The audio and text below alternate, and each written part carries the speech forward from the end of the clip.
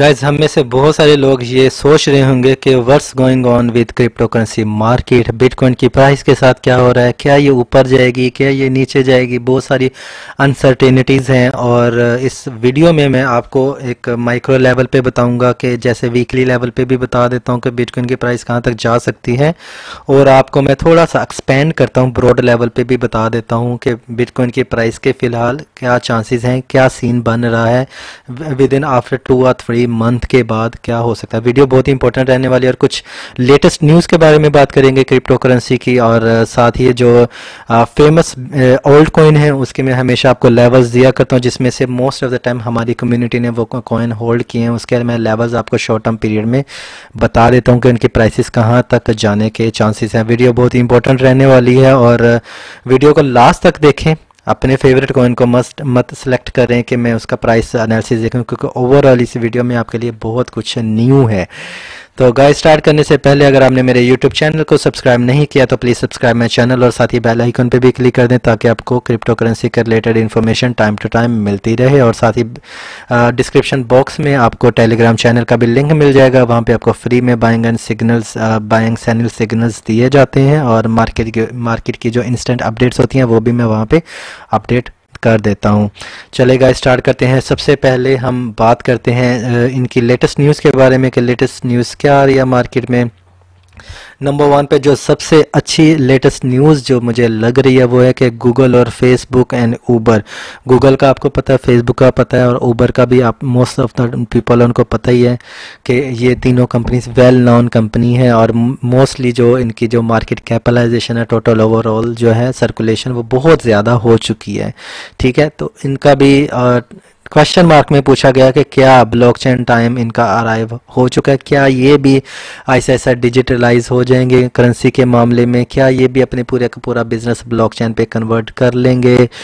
What's going on, अब ये article है, ये इसको आप पढ़ सकते हैं। इनमें से मैं थोड़ा थोड़ा आपको बता देता हूँ कि what's going on in global market. ठीक है, ग्लोबल बिजनेस में क्या चल रहा है। British company Juniper research recently publish a study which suggest that the use of the blockchain technology of multinational company is just a matter of time. ठीक है, वो कहते हैं कि बहुत सारी जो मल्टीनेशनल कंपनीज हैं, बड़े बड़े टेक जाइंट्स हैं, वो अब बहुत थोड़ा सा टाइम रह गया उनके मुताबिक। अगर मैं पूरा आर्टिकल ये पढ़ा है, मैं आपको थोड़ा सा बता देता हूँ कि उनके मुताबिक 2018 तक जो 66% जो बड़े बड़े बिजनेस हैं वो कन्वर्ट हो जाएंगे ब्लॉकचेन टेक्नोलॉजी पे। दैट्स मीन फिर क्रिप्टो करेंसी और ब्लॉकचेन टेक्नोलॉजी की डिमांड बढ़ेगी और बहुत ही ज़्यादा पॉजिटिव इफेक्ट पड़ने वाला है जो आज के होल्डर हैं। अगर आपने मेरी ये वाली वीडियो देखी होगी, ये वाली फ्यूचर ऑफ क्रिप्टो करेंसी, इसको आप मिस ना कीजिएगा। इसमें मैंने बहुत सारे आपको हिडन फैक्ट्स बताए हैं जो आने वाले वक्त में हो सकते हैं। इसका आपको डिस्क्रिप्शन बॉक्स में भी इसका मैं लिंक प्रोवाइड कर देता हूँ, फ्यूचर ऑफ क्रिप्टो करेंसी का।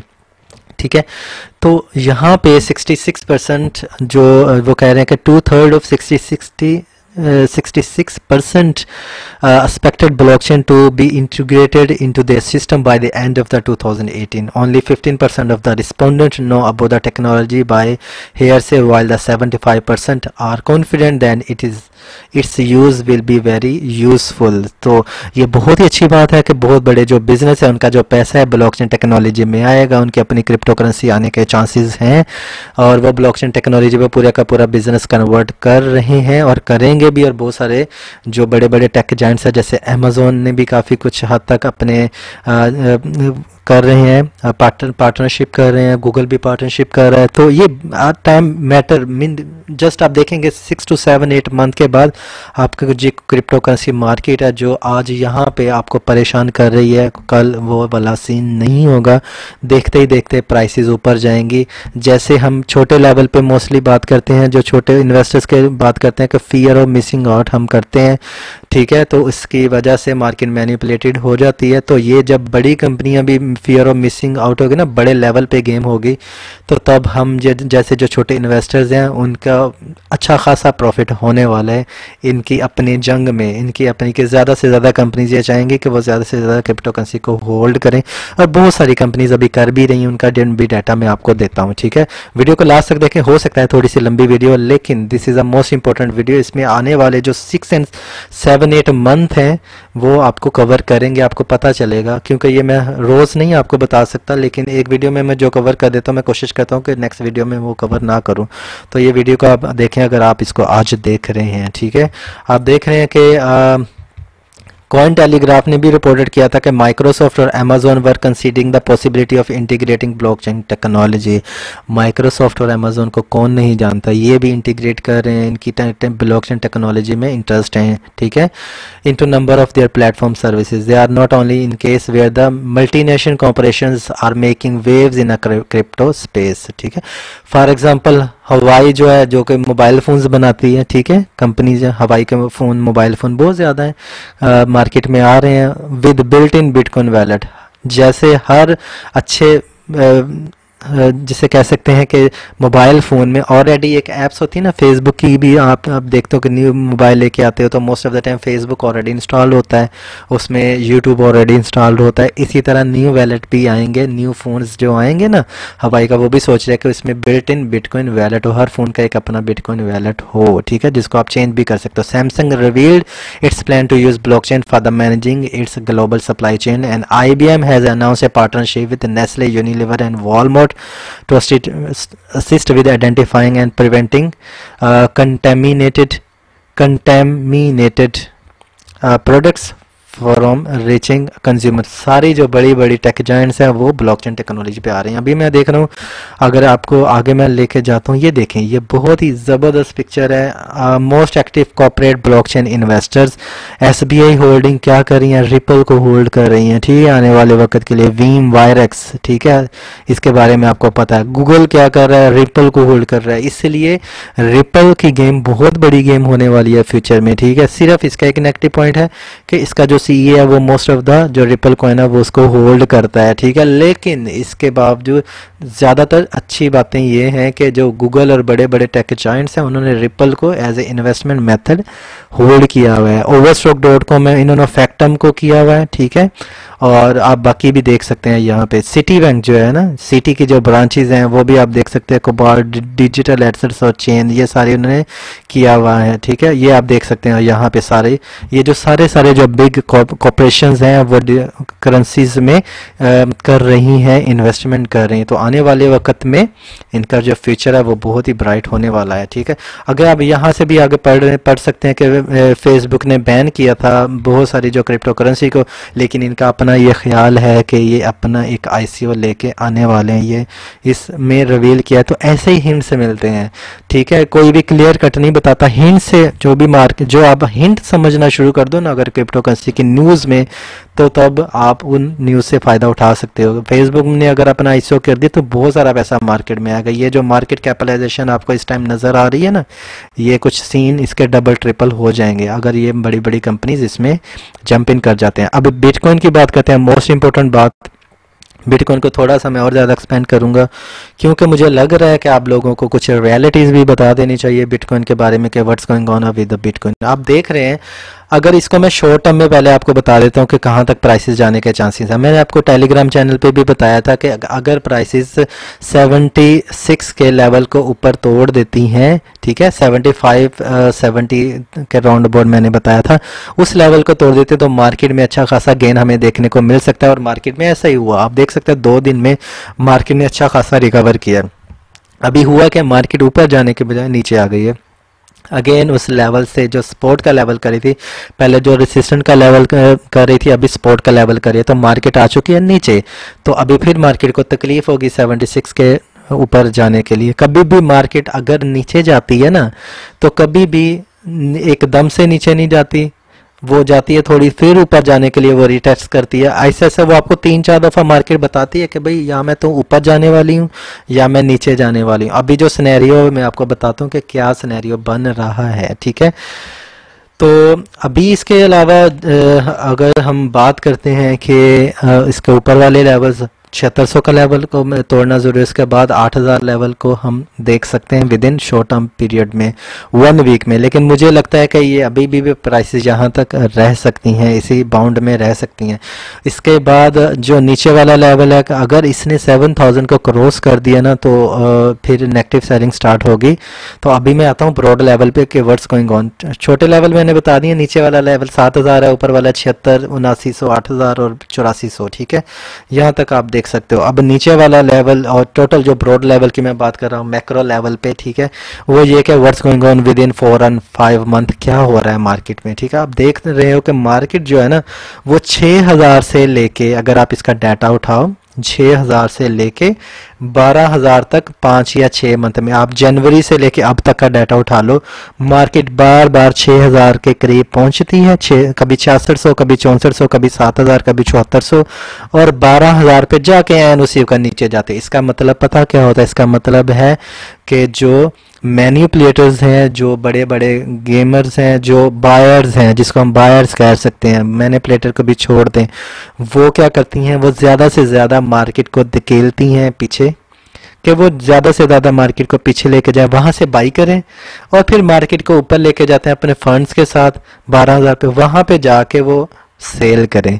ये गेम चल रही है मार्केट में और बार बार बार बार यही हो रहा है। 3 या 4 दफ़ा ये 12000 तक, 11000 तक पहुंच चुकी है मार्केट और उससे नीचे आ चुकी है। अभी 10000 को भी आप देख सकते हो कि नीचे मार्केट आ चुकी है। ये हो रहा है बिटकॉइन के साथ। अभी मुझे पता क्या लग रहा है कि मार्केट देखें बार बार नीचे 76, 74, 7000, 76, 74, 7000 की तरफ जा रही है। हो सकता है कि मार्केट इंडिकेशन हमें दे रही है कि ये मार्केट नीचे जाए, 6500 से भी नीचे जा सकती है। हो सकता है बहुत सारे लोग यही लफ्ज़ सुन के वीडियो को डिसलाइक कर दें, क्योंकि वो कोई रियलिटी सुनना ही नहीं चाहते। ठीक है, वो रियलिटी सुनना ही नहीं चाहते। मैं आपको फर्ड नहीं बना रहा, ये अभी नहीं होगा, 3-4 दिन में, वीक में, कोई चांसेस नहीं है। लेकिन हो सकता है विद इन 2 या 3 मंथ में आपको मार्केट 6500 से लेकर 6000 तक भी दिखाई दे सकती है।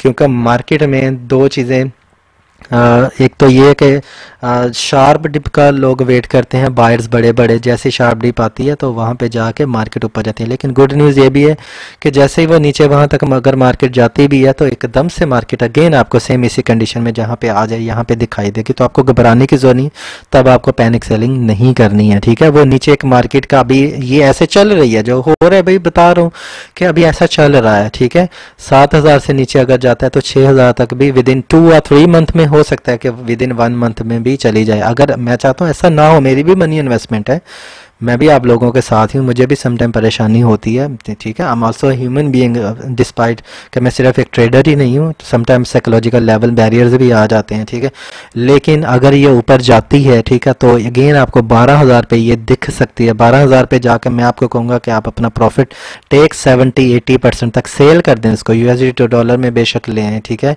लेकिन अभी हो रहा है ये मार्केट में, आपको मैं बता रहा हूँ, symmetrical triangle short term period of में बन रहा है। तो उसके अलावा अगर इसका चार्ट एनालिसिस भी मैंने अभी किया है तो मैं आपको अब करूँगा, तो वीडियो 1 घंटे तक पहुंच जाएगी। तो डाउन ट्रेंड लाइन की फॉर्मेशन हो रही है बिटकॉइन के चार्ट में, डाउन ट्रेंड बन रहा है। वीकली अगर आप चार्ट खोलो तो डाउन ट्रेंड की बना रही है, जो आपको 80% कंडीशन दे रहा है कि हो सकता है कि मार्केट विद इन मंथ में आपको 6000 तक भी दिखाई दे।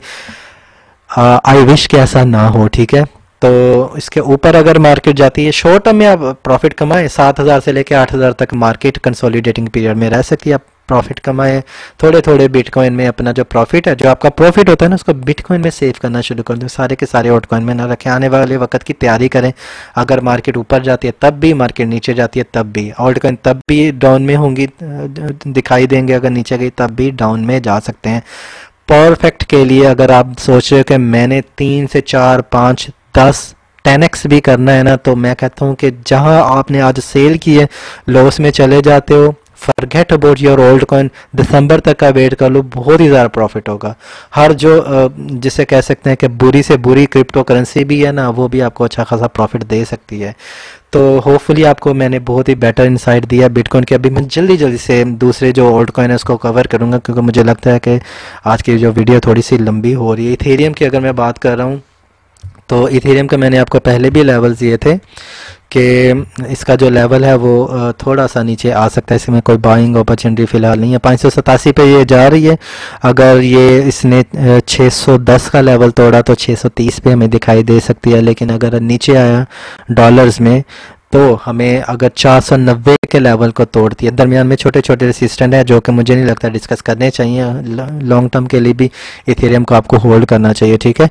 नीचे आया 490 का क्रिटिकल पॉइंट है, उसको भी अगर ये तोड़ देता है, ठीक है, तो फिर 450 तक भी मार्केट जा सकती है, लेकिन इसके चांसेस थोड़े से कम है।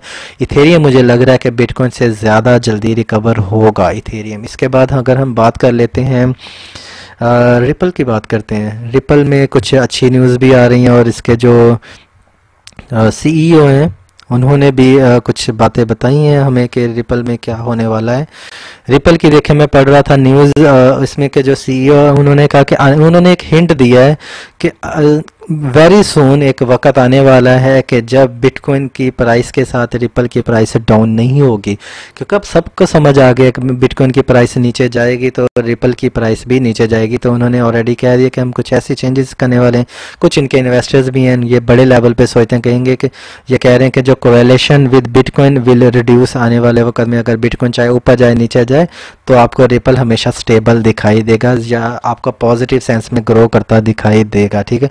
और साथ में उन्होंने ये भी बताया कि 99% of virtual currency in circulation will vanish in about a decade. वो कह रहे हैं कि कुछ अरसे बाद, हो सकता है 5 साल का अरसा हो चाहे 10 साल का अरसा हो, आपको जो आज 99% जो वर्चुअल करेंसीज हैं वो नज़र नहीं आएंगे मार्केट में, ठीक है।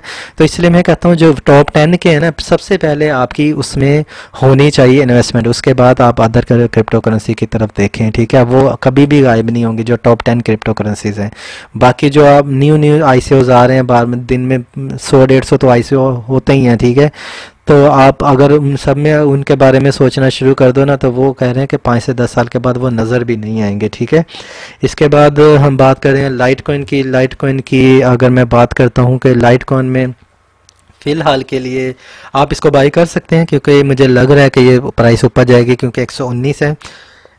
इसका बहुत बड़ा जो रेसिस्टेंस लेवल है वो है 124 डॉलर्स का।